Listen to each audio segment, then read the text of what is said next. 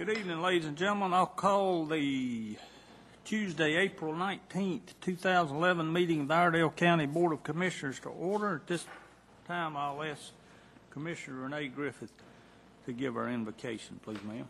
Let us pray. Heavenly Father, we thank you for the privilege that we have to serve you and to serve this county. We pray that you give us wise decisions, give us wisdom to make wise decisions. We pray for our servicemen and women that are across this country and in foreign lands serving, that you will protect them. And we also pray for our leaders at the state and at the national level, that you will also give them wisdom to make wise decisions for our country. We thank you for the freedoms that you have given us, and we do not take those freedoms lightly tonight as we're able to meet and assemble without fear. We thank you for the blessings that you have blessed this country and our county. Again, we pray for wisdom, and we ask all these things in your Son's name, Jesus. Amen. Join us in the Pledge of Allegiance, please.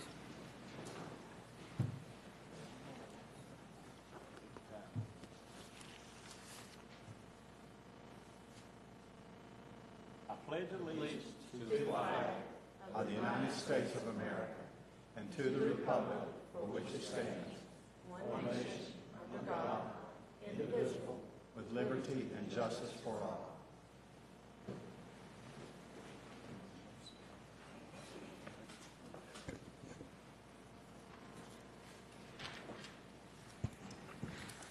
Before we get to the adjustments of the agenda, I do want to say one thing. Ladies and gentlemen, we have a commissioner sitting up here tonight with a leg broken in two places.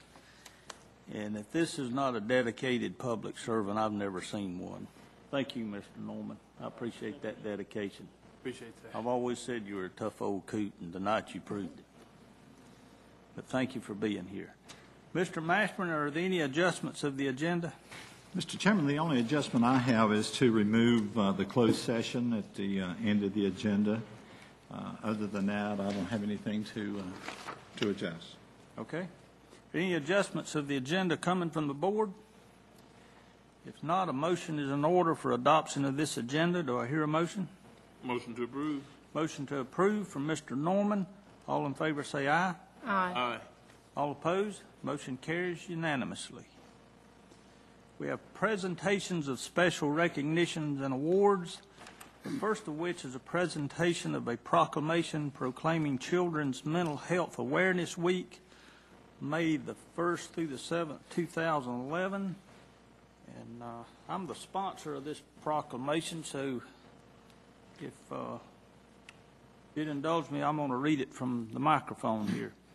Whereas all children, without regard to challenges they face, are valuable and significant part of the rich and diverse resources of our present and our future, and whereas support for our youth as they grow and develop from cradle to career is essential to the success of children, families, and the community, and whereas mental health is essential to overall health and well-being, and whereas according to the United States Department of Health and Human Services, 1 in 5 children has a mental health disorder, and 1 in 10 adolescents aged 9 to 17 have a serious mental illness. And whereas with proper treatment and support, children with mental health disorders can succeed in all life domains and reach their full potential moving from cradle to career. And whereas as parents, doctors, and nurses, teachers, guidance counselors, neighbors, friends, concerned citizens, and faith-based communities are among the many who can reach out to children, youth, and their families in our community who are in need of support, education, information, encouragement, and mental health services. And whereas community members can help establish safe and supportive communities that encourage and engage all young people, regardless of their challenges, to reach their full potential. And whereas strong youth and young adults will strive to positively change the misconceptions about youth with the mental illness diagnoses to a vision of strong and capable young people who can overcome challenges. And whereas the Iredell County Board of County Commissioners joins with our mental health community and community organizations in recognizing the need to raise awareness about our children and mental health, commending those who work to support our youth and celebrate those children with mental health disorders who reach for their full potential. Now, therefore, the Iredell County Board of County Commissioners hereby proclaims May 1st through May 7th, 2011 as Children's Mental Health Awareness Week in Iredell County, North Carolina, and commends its observance to our citizens. In witness thereof, I have hereto set my hand this 19th day of April in the year of our Lord 2011, and is signed by myself, Stephen Johnson, Chairman. I believe we have a representative, Mr. Swan, here this evening. He was unable to come. If they'd come forth, we'll present this proclamation to him.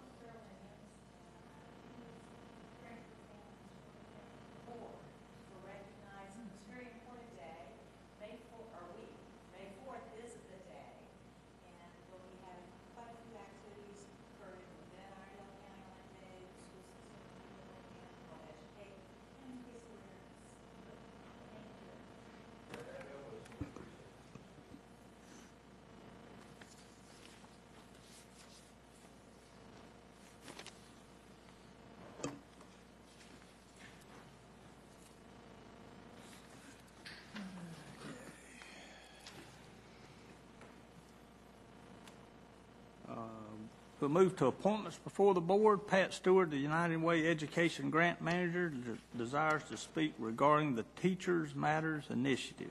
Ms. Stewart, if you'd come forward, please. Welcome. We're glad to have you this morning. Thank you. Tracy.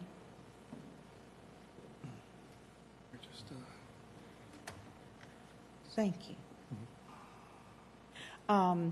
Mr. Chairman and Mr. Mashburn and all of the commissioners, and Bill, I do appreciate the opportunity to speak with you for a few moments tonight. I recognize that your field of service is broadly spread across many issues and responsibilities of support for the people of our county, and I just want to talk to you about one of those tonight, and that is our public education. Most of you probably have heard that our United Way was one of 14 United Ways in the country, in the 3 states of Florida, Tennessee, and North Carolina, that were selected to accept a grant that was issued by United Way Worldwide and funded by the Bill and Melinda Gates Foundation to work in a grassroots effort in our community to further the characteristic of teacher effectiveness. And we all know that education is of supreme importance, and from time to time there will be a focus excuse me, on specific characteristics of public education.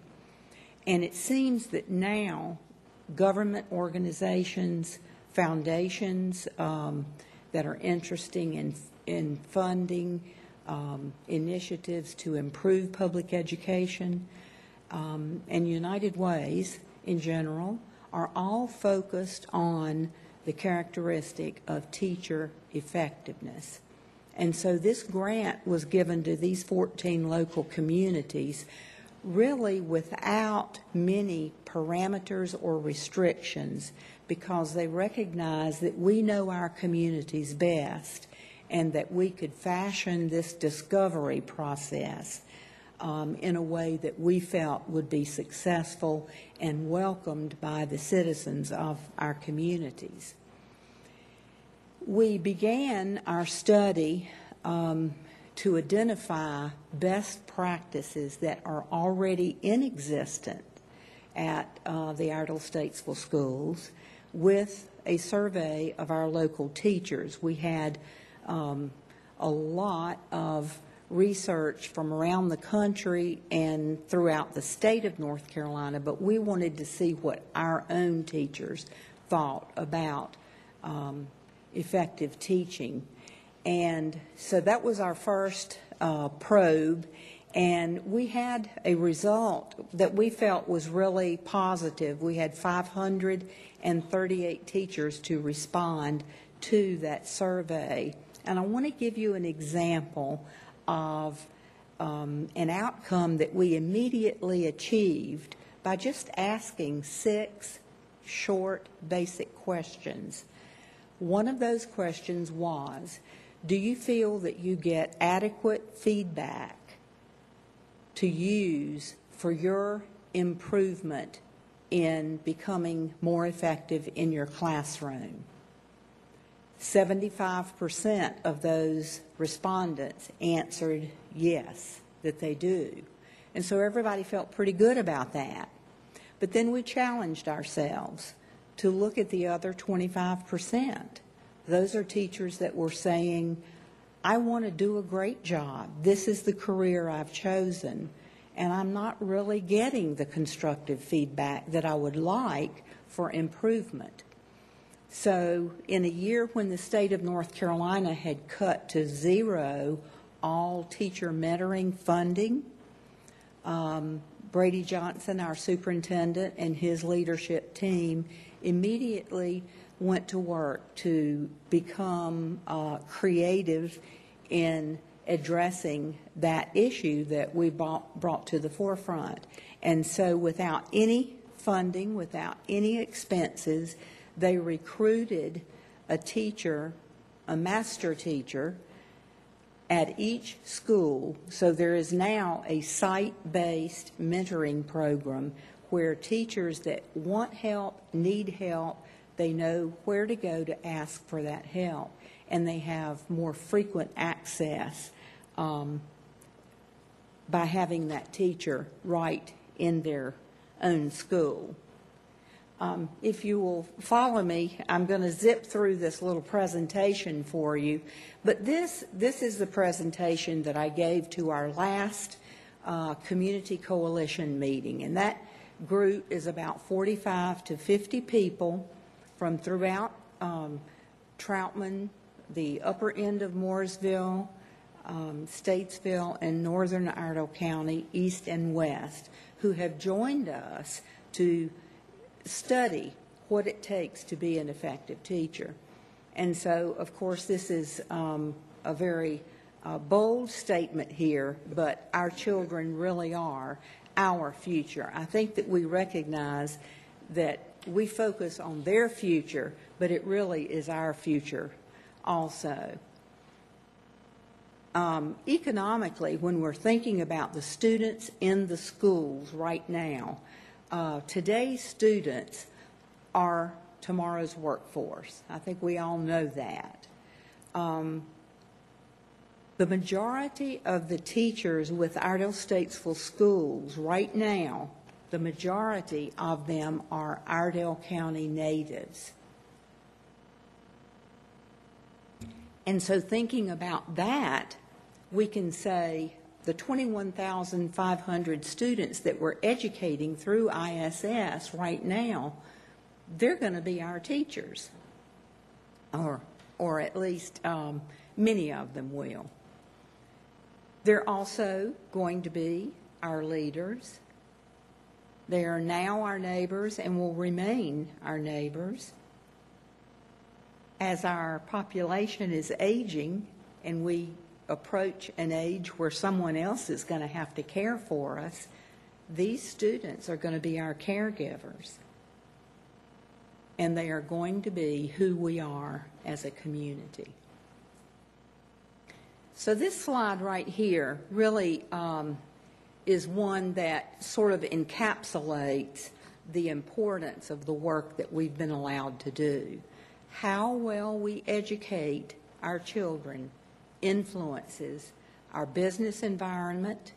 They're going to be our employees of tomorrow, and they're going to manage their own businesses. Our social lives, the gang activity that we will experience in our communities, the students' success in life, and in reality, it's going to influence who we are as a community. Now, one of the best opportunities of getting this grant was that there was an encouragement from the Gates Foundation and from United Way Worldwide for us to look at our public schools and what they're doing and how they do it and what their success is and areas for improvement.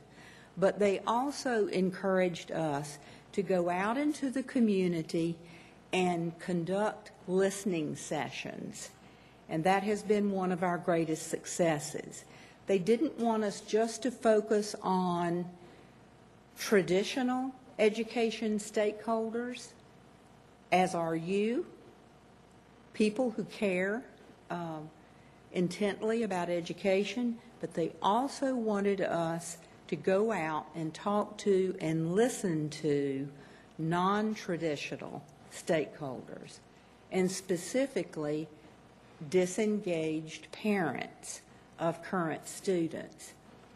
As I began this work, I was a teacher right out of college here in Iredell County, and so immediately I got back into the feeling of I'm back in education now.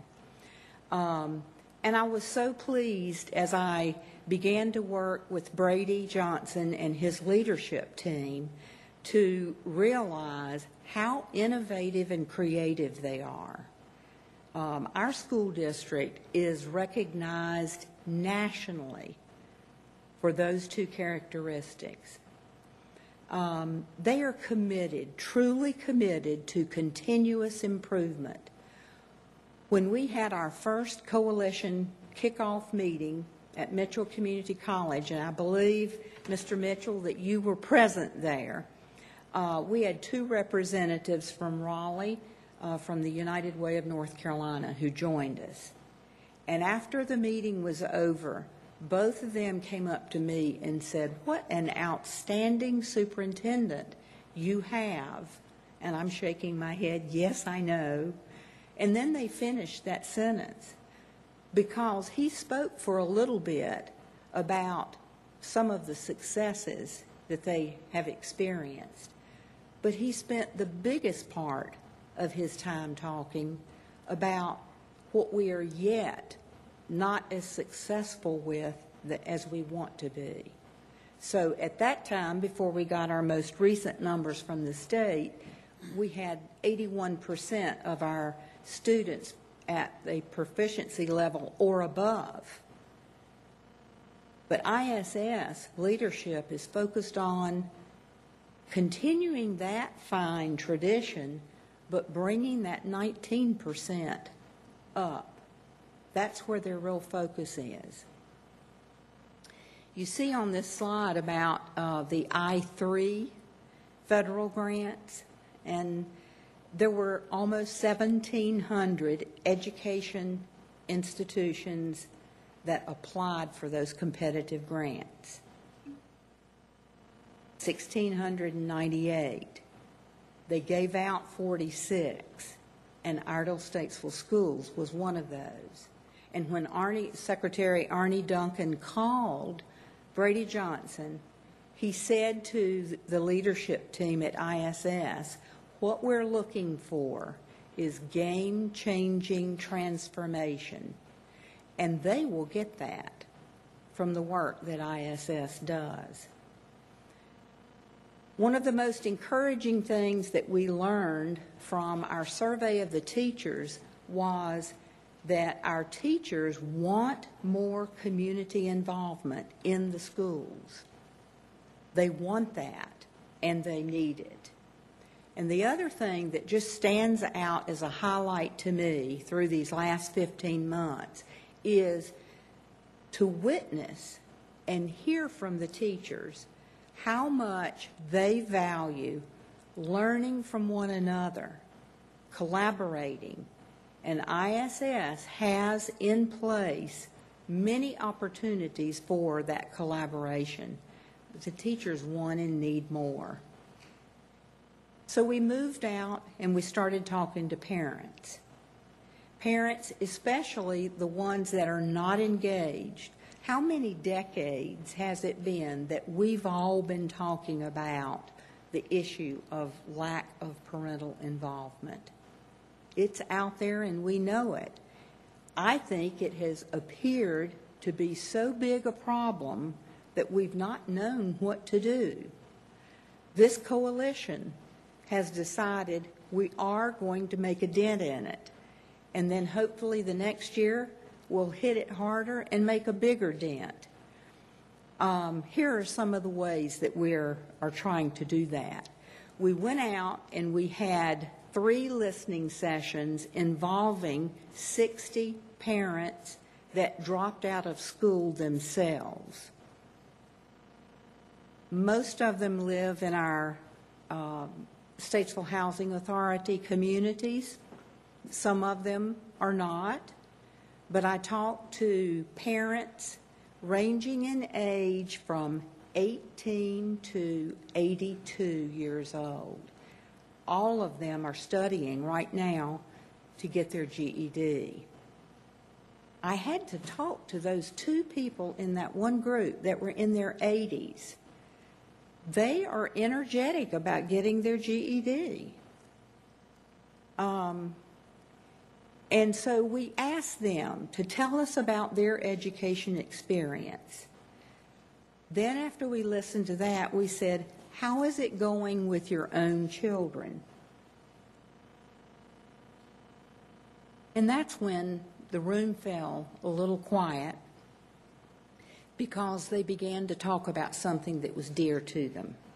Keeping in mind, none of these are parents that darken the doors of their children's schools. It isn't because they don't care. They see themselves as failures. They valued our taking the time to come out and listen to their opinions. When I shared with them some of the results from the teachers' survey and the idea that if they would come to the schools, the teachers really want to partner with them, sort of a team teaching their children every year. On the sheets where they wrote impressions from our discussions, this is where the statement comes in their own words: thinking about partnering with my child's teachers gives me hope. And they were serious. They also said things like, this lets us know y'all really do care about us. And there are a lot of us that care. You care a lot about every citizen in Iredell County. Sometimes we have to reach a little further to help them to see that. And that's what this opportunity has done for us.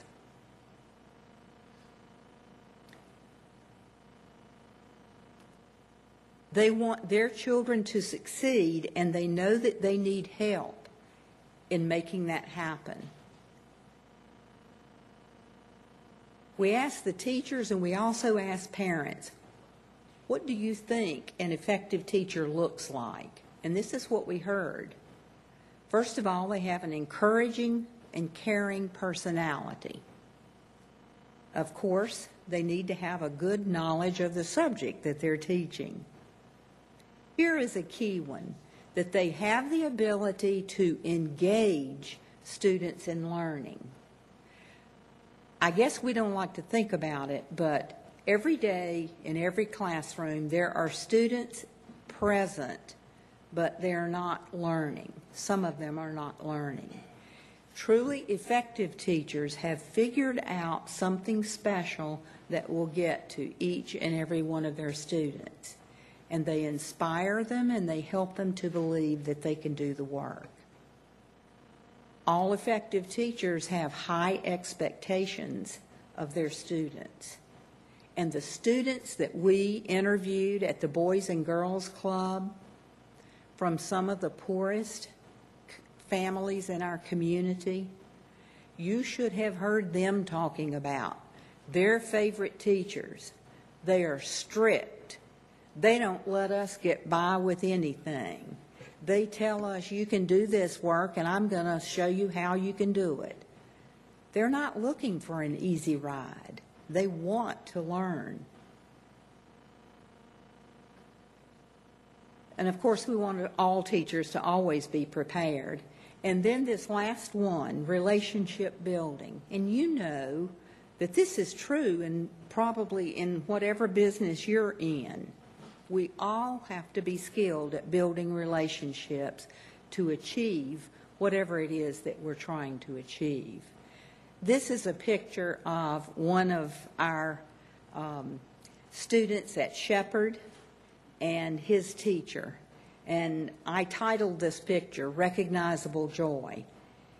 They have a real connection, not just because their fingers are touching, but that is a child that has moved to our county somewhat recently and has found a home quickly because his teacher has built a relationship with him. That's what we want for all of our students.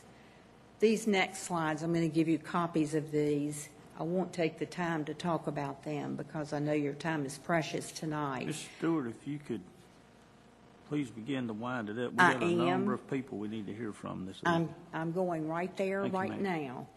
I'm going to leave you copies of these. This is what we're trying to avoid. A student was asked, what's your situation like in this classroom? Well, I raise my hand a lot because I want to answer. But the teacher never calls on me, only her few favorites. It's like I'm not even there. So in that class, my experience is a flat line instead of a heartbeat. I think that's very graphic. We don't ever want this to be the situation, but sometimes it is. Strategies for implementation, and this is how I'm wrapping up. I've already told you about the new teacher mentoring program. And by the way, the teachers that were recruited for that are proud to have been asked. Iredell Statesville Schools is implementing with the new school year a community classroom. Some communities call it a parent university. If the parents that are not engaged now will not come to the schools, community partners with the schools, like the Boys and Girls Club, the Iredell Partnership for Young Children, and others, are going to go into neighborhood centers and offer some of this instruction to help them to understand what they do have to offer. We're creating a district-wide resource database. Every classroom teacher will be able to tell us what their needs are that will help them enhance their effectiveness, and we're going to work hard to recruit community support to give them that. The last piece is about professional development, and I'll close with this. Brady Johnson has read a book, maybe some of you have. It's called The Fred Factor. It's a small book. It's a quick read. You can probably read it in an hour's time. Fred was a postal service, a mailman. But he looked at every person he met in his personal life and his business life as his customer. And his passion for serving people turned his ordinary life into an extraordinary life. And so Mr. Johnson, in thinking that that spoke so well to building relationships with all of the students at ISS, is now conducting a principal study group on that book. And I would encourage you to get it and read it. It's an outstanding book by Mark Sanborn. I want to thank you for your time to listen tonight and remind you that the first week of May is National Teacher Appreciation Week, and hope that you'll find time to thank a teacher or two.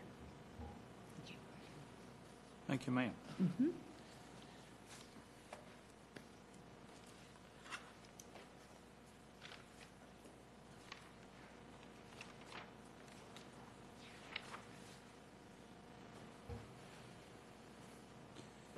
Next, we have under points before the board, Mr. John Perrin, Troutman resident, desires to speak about solid waste fees and mobile home parks. Mr. Perrin, welcome, sir. Thank you. Happy day after tax day. I'm here to talk about the solid waste fee at vacant mobile home lots. We're charged $40.50. I'm a park owner, by the way, per year, per lot, even if they're vacant. And some of these parks, mine included, have had vacant lots for years, and we're being charged this fee. Fee is charged, but there's no service being rendered. It's called an availability fee, and there's a lot of jokes about availability fees. I thought I'd tell you one, but I decided against it. If you've heard some, I don't think you want me to say it. The mobile home sales are down, repossessions are up, and financing is very difficult to get. So our businesses are being squeezed from both sides, the higher costs and lower demand. The rental lots are not like campsites, apartments, rental houses. They have a different character. Mobile homes stay vacant for years because, and if they come to your park, they stay for years because the cost of moving them is rather prohibitive. So they stay there. If the house is there, you should be charging a fee for availability or for the solid waste fees. That's not a problem, even if just like an apartment or a rental house. The house is there, whether it's rented or not, that's not your concern. You have the service available. However, if the lot is vacant in a mobile home park, there's no one there to service, no matter how hard you try. And Mooresville is going to enact a recycling fee. They supposedly asked around probably 2 or 3 people, and they said, yeah, we want to do this, and we're willing to pay for it. Well, they didn't ask anyone in my park, which is 44 families, well, 39 families, I should say. That's about $39 a year per family. And I'm sure they're going to use your model as an availability fee charge. I've already talked to the commissioners there. They haven't decided on what to do yet, but I think they would probably follow your lead. I would hope that we can change this. That's the problem. I've also brought you a solution. I think this is kind of a rare thing. There's several ways the tax office has to monitor available occupied mobile home lots. Annually, the mobile home park owners fill out a form listing all the owners for tax purposes. They have that list there, so therefore they know who's there. And in my case, I have 39 occupied lots, and there are 5 empties. So they have that list. Now, there's a possibility that someone could move into the park during the year. Okay, in order to move into the park, you have to go to the zoning office in Mooresville and pay a redundant fee in Statesville at the zoning office to get the permits to put the park or the mobile home in the park. At that point, the zoning office could charge a prorated fee, and it could be put right into the zoning fee. So that covers any partial years that might come up. And thirdly, you have GIS maps. And at the end of the year, the tax office can look at the GIS maps. They can look at the list and see if there's any incongruities and figure it out. and the tax office just has to get the report from the zoning department. So that's the problem, and that's the solution, I would think. We're just asking that you revise the current fee procedure to provide a more equitable procedure. And I've got 5 more minutes to talk, but I won't do it. Okay. Thanks, sir. Does anyone have any questions, Mr. Perrin?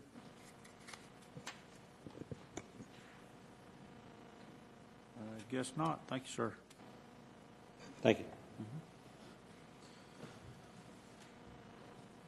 This time we'll declare the meeting to be in a public hearing in regard to consideration of a resolution allowing the Transportation Director to submit a Section 5310 Elderly and Disabled Grant application to the North Carolina Department of Transportation. Mr. Garrison. Thank you. The purpose of this is to hold a public hearing on the proposed FTA Section 53 grant application for elderly and disabled. The action required would be to adopt a resolution. Also, part of the process is to hold a public hearing for the citizen input. The application for this grant was actually due yesterday, and I submitted the application. It would be considered a Category B application until we actually hold a public hearing, so the funding would be held. The period of performance on this grant is 2 years from July 1st of 11 through the end of June of 2013. Rural Transit across the state is concerned about the possibility of the Rural Operating Assistance Program funding being cut, and we've heard estimates that funding cuts could be as high as 39%.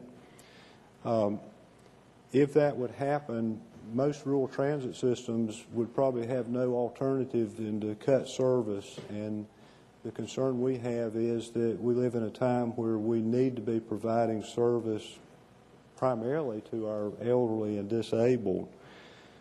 Some of the target groups that we would target through this grant would be dialysis transportation, some services to the developmentally disabled, and also use this grant for medical transportation to transport people both in county and out of county, such as the VA hospital.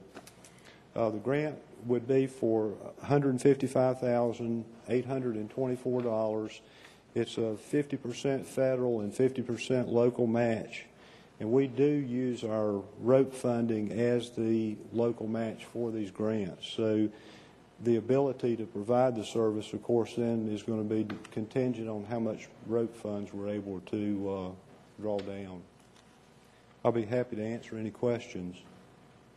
Any questions, Mr. Garrison? If the rope funding goes away, will the county be required to replace that funding? No.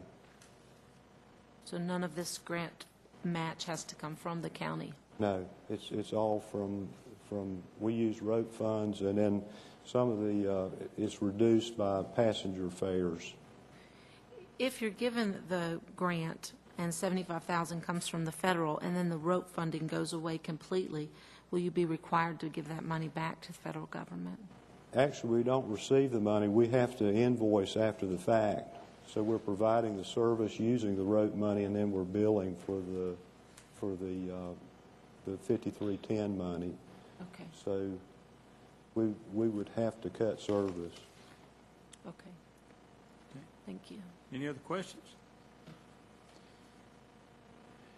Is there anyone else who wishes to speak in regard to this? If not, the request before the board is a resolution that we need to adopt. Is that right, Mr. Garrison? That's correct. Okay. Floor is open for a motion. Motion to adopt the resolution, section 5310.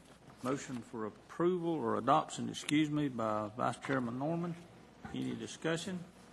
If not, all in favor say aye. Aye.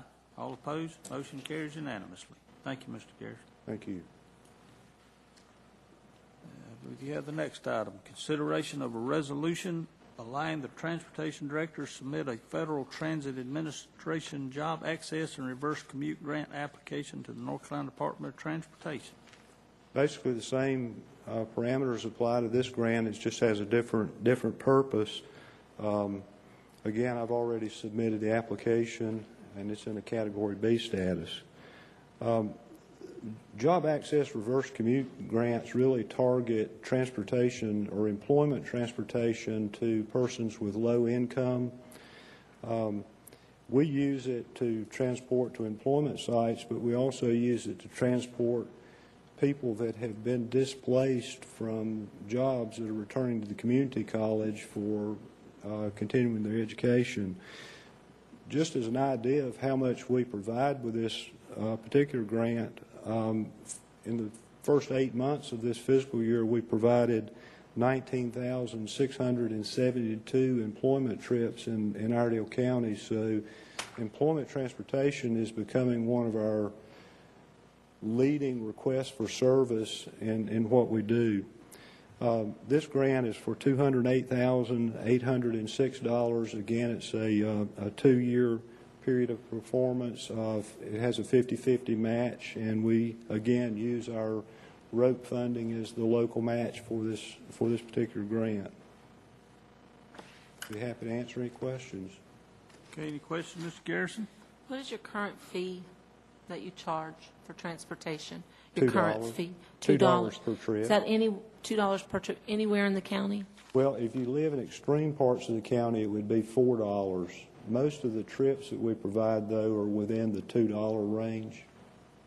We've got the county in zones, but most of our service would be in the $2 range. And you have a huge territory to cover, and I admire you for what you get done. So, Sure. I said you have a huge territory to cover, and I just want to thank you for doing the good job that you all do over there. Well, thank you. It is a big county. Okay, any other questions? Is there anyone else who speaks in regard to, wish to speak in regard to this? If not,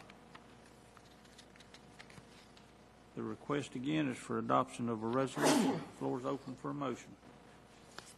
Mr. Chairman, I move for adoption. Motion to adopt the resolution from Mr. Mitchell. All in favor say aye.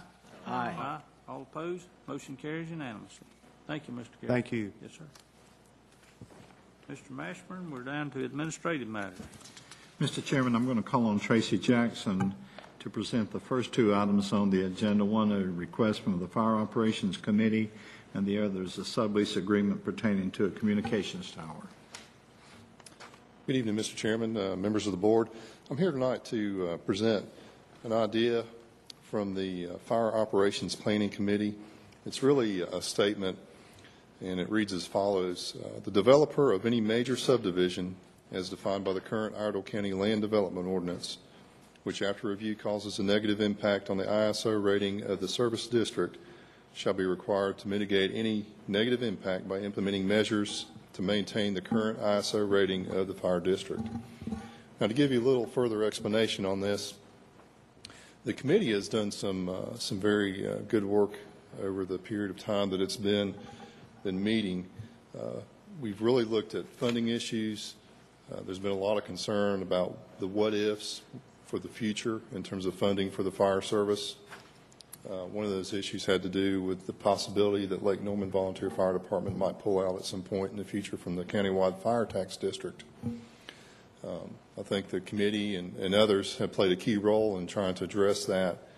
And one of the other issues that sprung from the committee in discussion, and it's been a big area of focus for us, is what about the future in terms of maintaining insurance ratings? The fire departments have worked very hard to get to where they're at, to be able to improve their fire insurance ratings and to therefore decrease the premiums to homeowners and business owners in the county. And they want to see some effort in the future to be able to maintain those ratings or perhaps even continue to improve those ratings as the county grows. So what we bring to you tonight is just this simple statement. It's fairly broad, but it's intended just to generate some conversation, some discussion about those needs that may be coming along the road there in the future.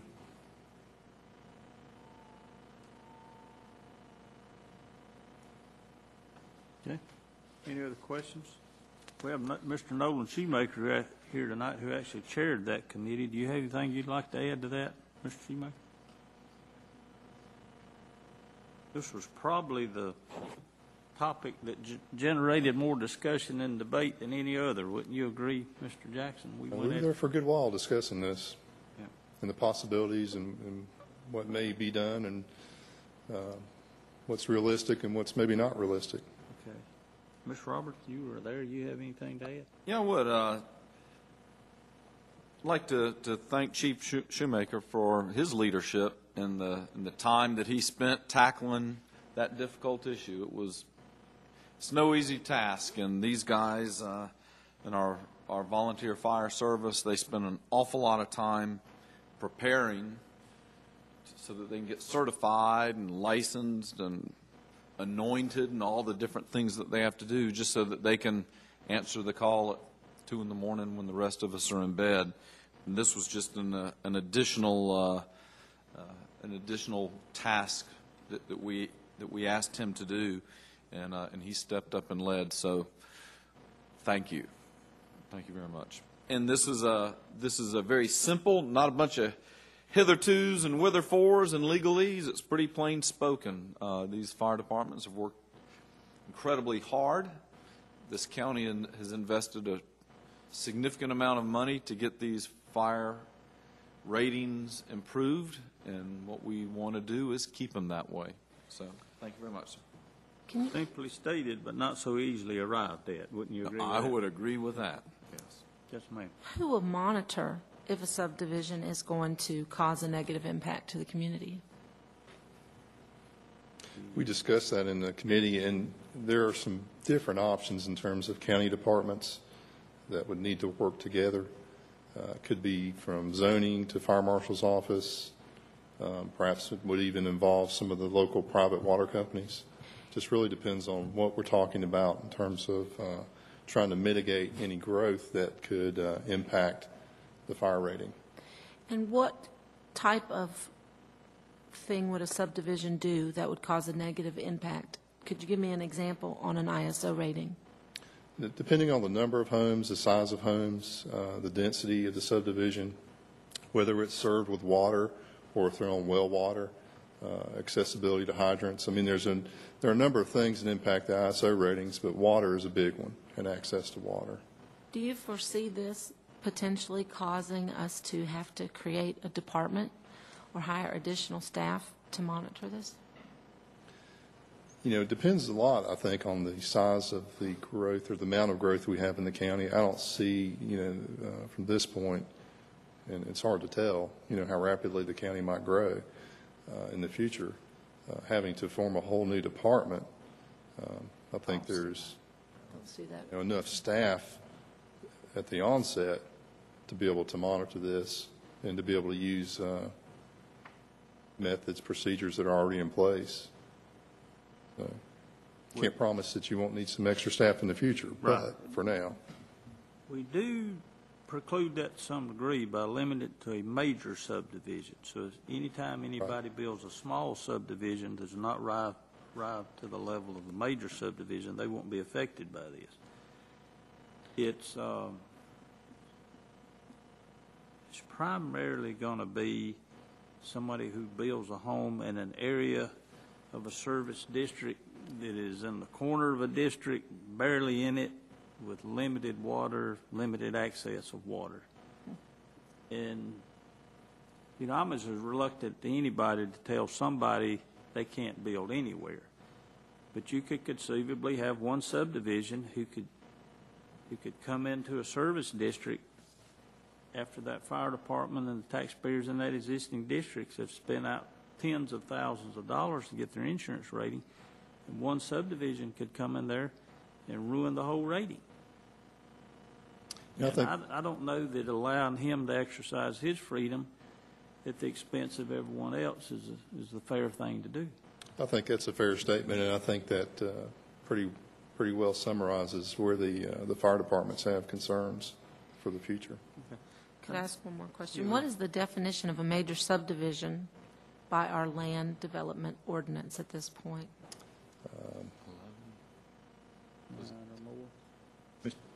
I may have to refer to somebody in the planning department or zoning department to help us out with that.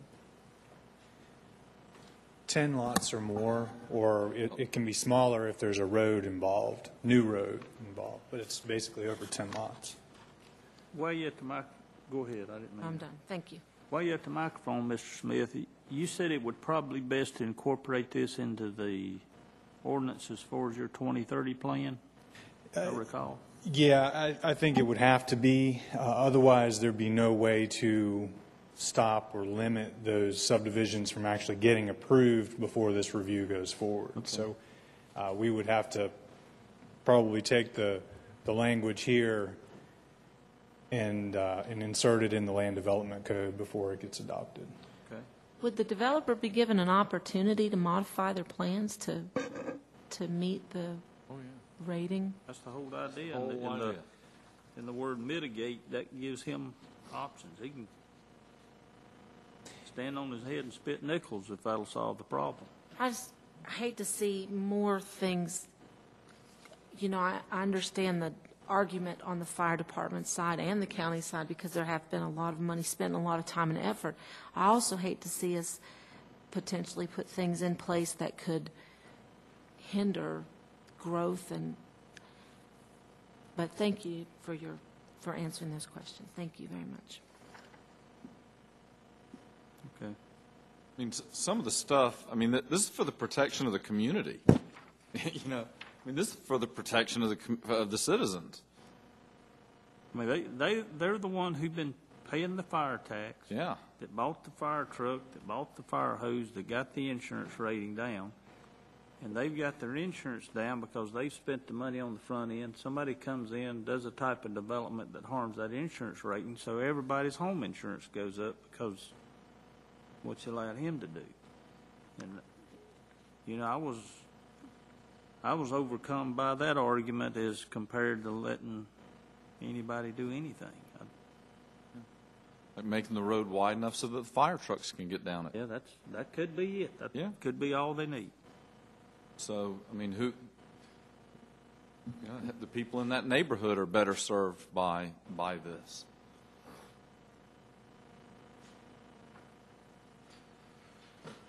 Okay.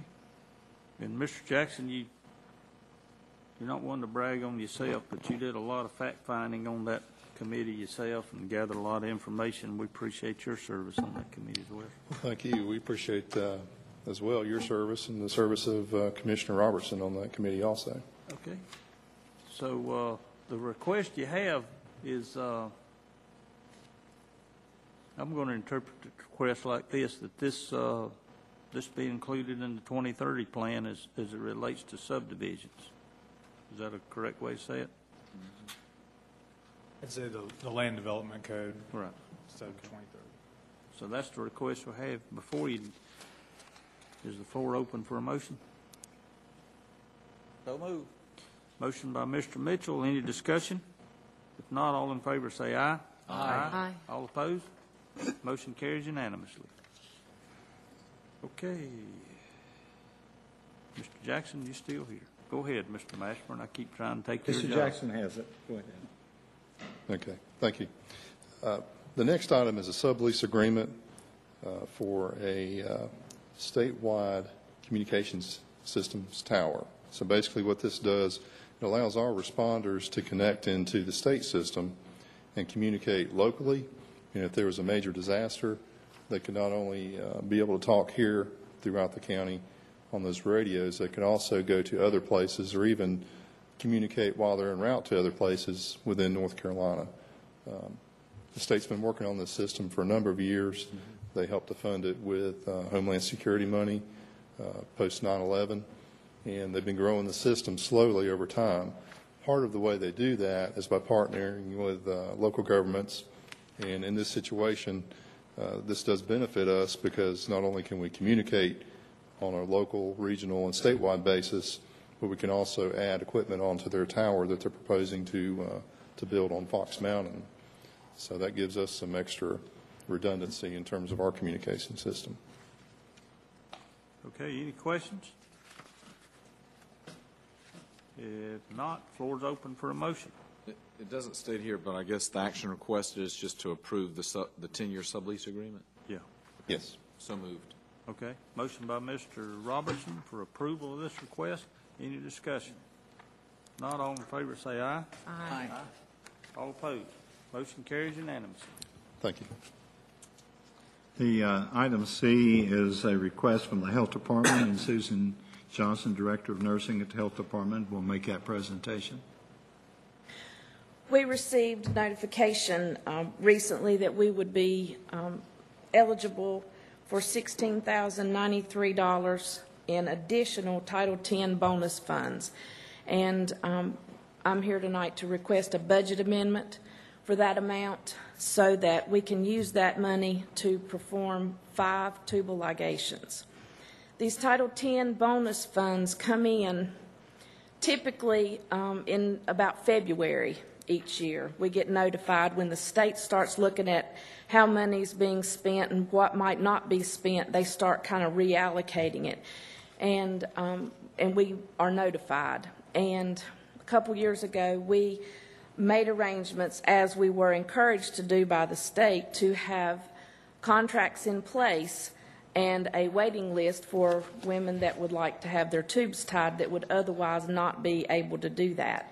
So we have done that proactively, and we have 5 women lined up to have their tubes tied if this is approved. You have questions? How many women are currently on the list? We have 26 on the list. What's the longest any woman has been waiting? Probably less than a year.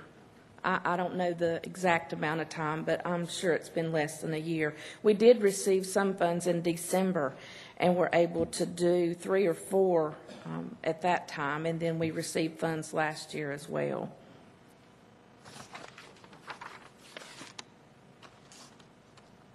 Okay, any other questions? Not, floor's open for a motion.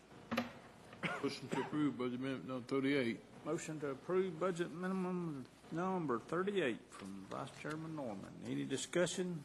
If not, all in favor say aye. Aye. All opposed? Motion carries unanimously. Thank you. Yes, ma'am, thank you. Our Finance Director, Susan Blumenstein, will present item D and E, and these relate also to budget amendments. Thank you. Budget amendment number 39 is being presented to allocate some or appropriate some additional fund balance in the Workers' Compensation Self-Insurance Fund. Early in this year, we did have to use $125,000 of what we had budgeted for claims for a negotiated settlement. At this point, we need additional funds appropriated to make it and pay our bills for April, May, and June. Following this appropriation, which is I'm requesting $70,000 to finish out the year, our fund balance will remain over $900,000 in that self-insurance fund. Okay. Any questions? Is that remaining amount a healthy amount, or is that real good or not real good?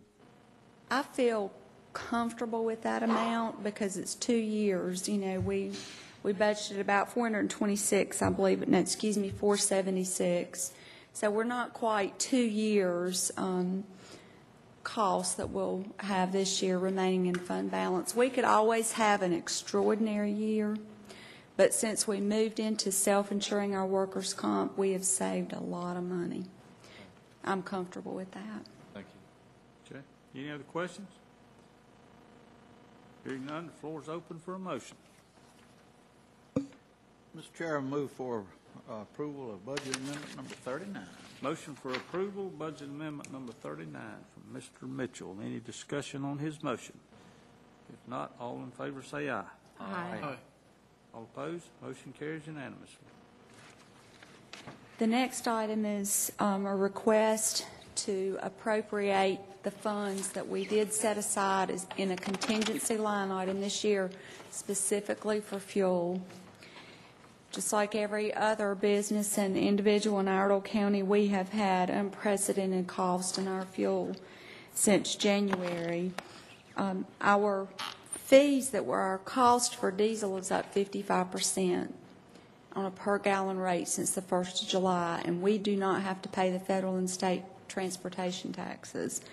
Our regular unleaded gasoline is up 51% per gallon. We've used over 220,000 gallons of fuel since the 1st of July. The majority of those costs, 58% of those costs, are in the Sheriff's Department.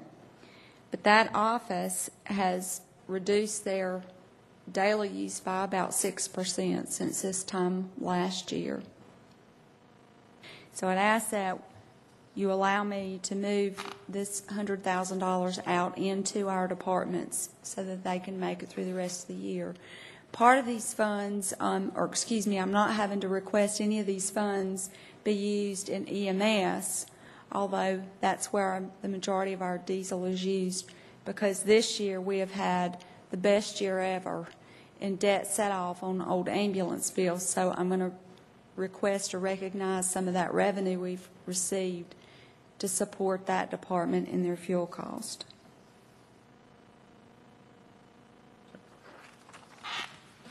Any questions, Ms. Blumenstein?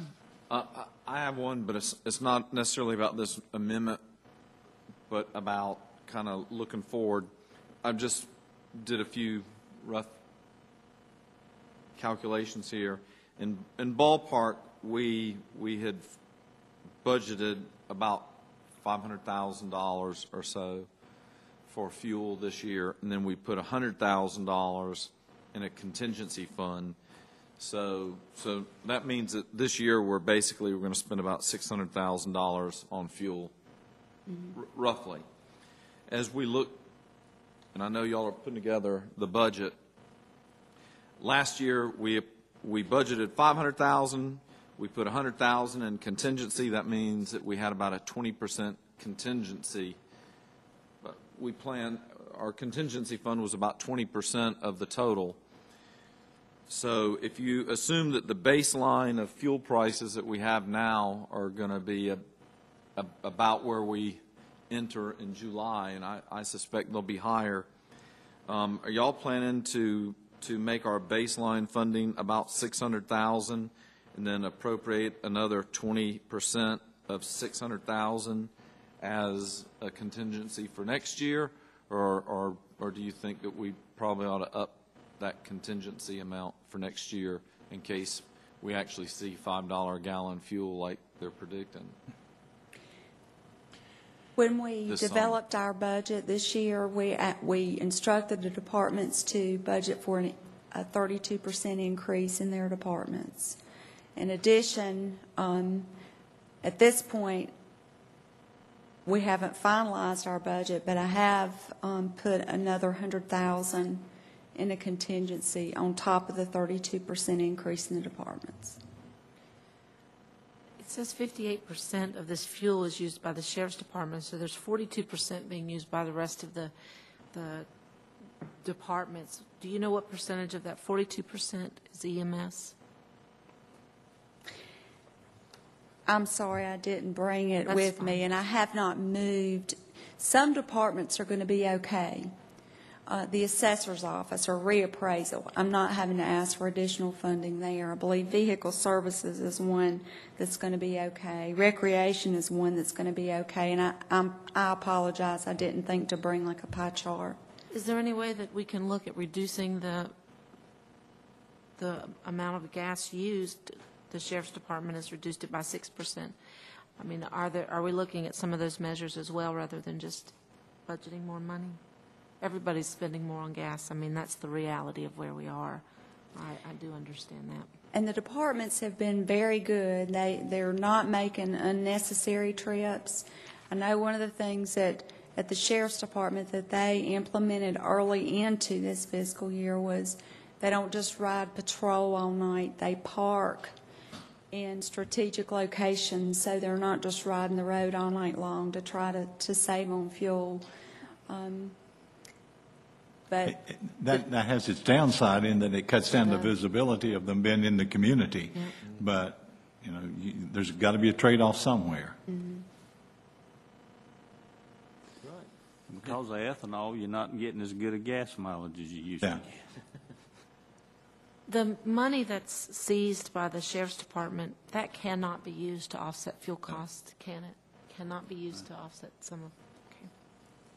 I don't think you could get that imagined. I believe it would be considered supplanting what the county Yeah. normally provides Probably. for operations, yeah. Okay.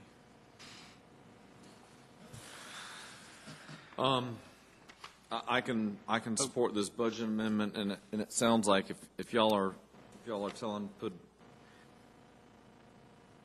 32% on, and then you're doing another, your contingency wouldn't be 20% more, but if you're telling them to assume a 32% rise over the 600, Yes, that's correct. then I guess that's as good of a guess as anybody could make. Yep. Okay. All right, Mr. Chairman, I'll make the motion that we approve budget amendment number 40. Okay, motion for approval of budget amendment number 40 from Mr. Robertson. Any discussion? Hearing none, all in favor say aye.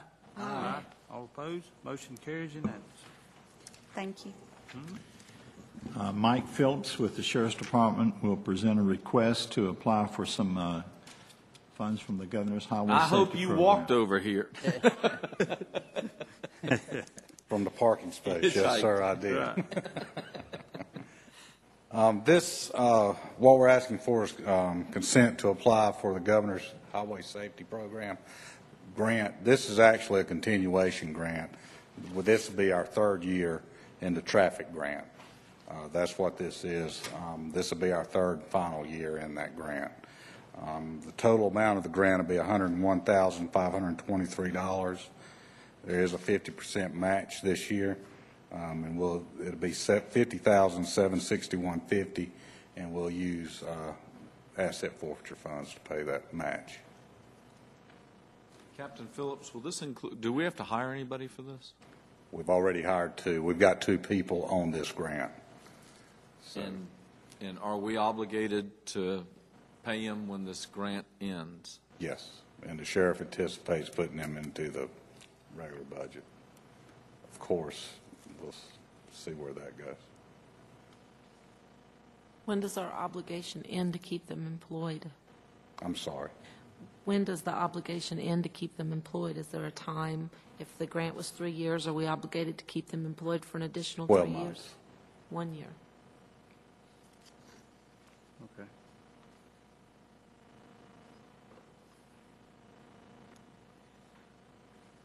Okay. Floor's open for a motion. Motion to approve the grant. Motion to approve the grant from Mr. Norman. Any discussion? Hearing none, all in favor say aye. Aye. All opposed? No. I did have a little discussion, I'm sorry. I'm not going to change my vote, but pretty much we've said all along that when the funding runs out for these positions, then, and we're obligated to fund them for that extra year, then I guess we're obligated to fund them for that extra year. But after that, I think we really have to take a hard look to see, is this something that we really have got to have, because everybody's just getting pinched. So, not meaning to rain on the parade, but The problem we're running into, Mr. Phillips, is it's bad, and we're just not seeing any evidence it's going to get better anytime soon. I understand. But we do appreciate you. Thank you. Yes, sir. Okay, the next item, item G, is a request to approve the March 2011 tax refunds and releases. The releases for the month of March totaled $18,559.20 for the county, and the refunds for March was $1,007.05 for the county. Okay. Floor's open for a motion for approval. So moved. Motion by Mr. Robertson. All in favor say aye. Aye. All opposed, motion carries unanimously. Next item is a request to approve a resolution opposing any attempt by the state to reduce county revenues for school capital needs or to shift additional costs to the counties. And Commissioner Griffith is the sponsor of that resolution. Mr. Chairman, I think that it's important that the community know the extent in which this board supports our public schools and the dollar amount that we do that. I think it's also important that the community realize what the thought process is and what we are facing on this end, and potentially what the governor is asking counties to pick up, and the impact that that will have to this community, to this county, to every single taxpayer. And I strongly support this resolution and would request that we adopt it and that we sign it and that it be sent to every single member of that represents us at the state, as well as the governor. And I will be happy to read the resolution for the record. If you would, please. Whereas counties are statutorily responsible for providing public school facilities in North Carolina and contribute significant county funds for classroom expenses, and whereas counties spend more than $1.5 billion annually for public school capital needs and $2.5 billion for public school operating expense. In Iredell County alone, we spend more than $37.3 million annually for the public school capital needs, plus $36.6 million annually for public school operating expenses, and $3.9 million annually for community college capital needs and operating expenses. And whereas the counties rely on local sales tax, property taxes, the county share of lottery funds, and the county share of corporate income tax to help fund public school capital needs, and we have issued public debt based on these revenue streams. And whereas counties have lost more than $250 million in lottery and corporate income tax school construction funds over the current biennium, and Iredell County alone has lost more than $2 million in lottery and corporate income tax school construction funds. And whereas the governor's budget proposal permanently eliminates the county's share of the corporate income tax and reduces the county's lottery share by 75%, costing Iredell County almost $2.8 million per year more than the $27.7 million per year in revenues dedicated to public school construction needs. And whereas the budget proposal shifts responsibilities to pay for replacement school buses to counties would cost approximately $640,000 for Iredell County. And whereas the budget proposal also takes the unprecedented step of forcing counties to assume the workers' compensation cost for state-paid public school employees, $34.6 million per year, which would annually cost Iredell County $562,000, and community college employees $1.7 million per year, which would create a cost to Iredell County of $45,770, and also to fund school tort claims in the tune of $4.6 million per year, costing Iredell County $170,000. Whereas the budget proposal reflects an overall cost shift to the counties of $345 million in 2011 and 12 alone, requiring counties to raise property taxes to manage a loss of this magnitude. Now, therefore, be it resolved that the Iredell County Board of Commissioners adamantly opposes the unfunded mandates and the losses of county revenue included in the governor's budget proposal, and be it further resolved that copies of this resolution be transmitted to the members of the General Assembly to let them know of the opposition to these unprecedented changes in county responsibility and the use of county revenues to balance the state budget. Adopted this day, 19th day of April 2011. Thank you, Mr. Chairman. Okay, thank you, Ms. Griffith. Any discussion on this resolution?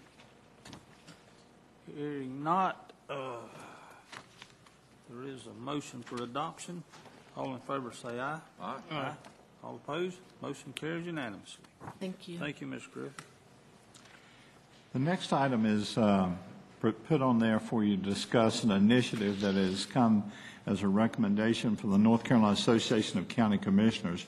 Recently, Commissioner Griffith and myself attended the district meeting of the association in Wilkesboro, and one of the items that came out of that meeting was a request and encourage meetings with our legislators prior to the Assembly Day, which is scheduled for May the 25th, I believe. And they're encouraging that each county meet at some point in time between now and then with our legislators to discuss the county's position on several bills that impact the legislative goals that were established by the association. Those goals are attached, and I don't want to speak for Mrs. Griffith, but I believe she did indicate that she would be willing to facilitate such a meeting with our legislators and working with the staff to put something together on that. I would be willing to do that if the board is willing to have a date and look at facilitating this. I believe the legislators in Raleigh were hired to balance the budget, or they were elected to balance the budget and to control spending, just like we are. I think we need to make our voices heard, that the people in this county are tired of being taxed. They don't want any more taxes, and they want spending under control. We want them to do their job, and in as nice a way as possible. With a smile on my face, I'll be happy to facilitate that a meeting. And they have a meeting here in Outer County? Yes, sir. Ask Okay. them to come to this county. And at the present time that they're in session, so we'd have to meet on Monday or Friday, is that right? I believe so, yes, sir. Okay. Okay, do we have any possible dates? I'll be glad to come, but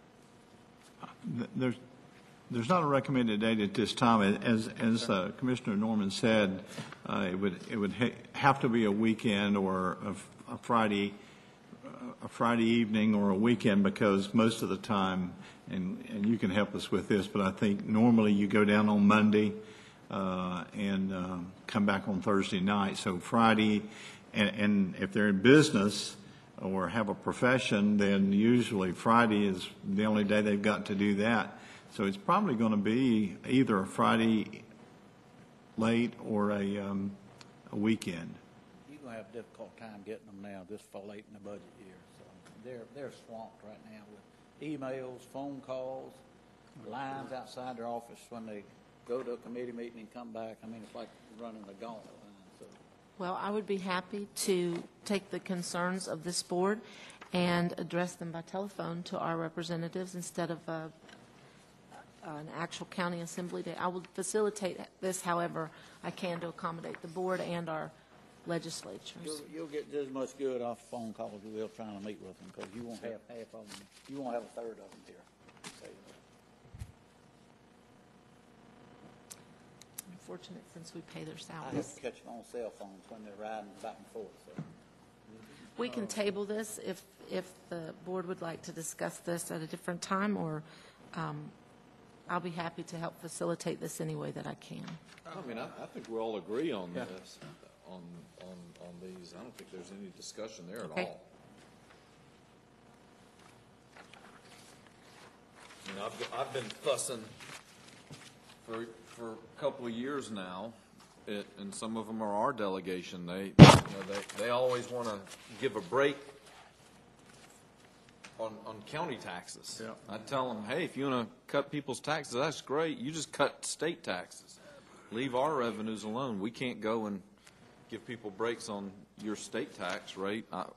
Why you feel you need to give people a break on county tax rate? So, and then as far as shifting responsibilities to counties, and that'd be easy if the feds are going to push down to the states push down to the counties. We don't have anybody to push to except the taxpayers. So I've shared my thoughts with Dr. Forrester, who's our state senator, with Gray Mills, and the rest of them. You're welcome to join as well. I was on the phone with one this afternoon at 2:15. Walked out of the House session and called me and said that talk about closing the Mooresville Diener office, that's out right now, so we're back on. I mean, they're working for us down there right now. Believe me, they are. There's a lot of rumors going around that aren't so, and some of them are true. But it's not time to panic just yet. The House is doing their budget, then it goes over to the Senate, then the Senate sends it back, and then's when it's time to panic. I'm not panicked, but I believe in sending a unified message from this board, and would not want to communicate a message to our legislatures that is not in support of this board.